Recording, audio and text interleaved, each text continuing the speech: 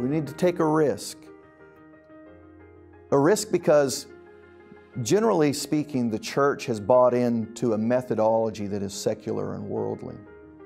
And so to speak into that culture and to address a change, not to something new, but to the old ancient paths of Scripture, are met with opposition in the culture.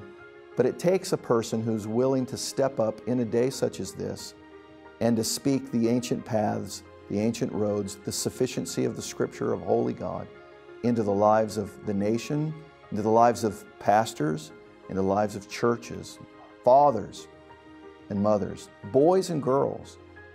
Take a risk. And that begins to create the winds as the Holy Spirit is doing the working. But the winds now are available for a reformation in our own day.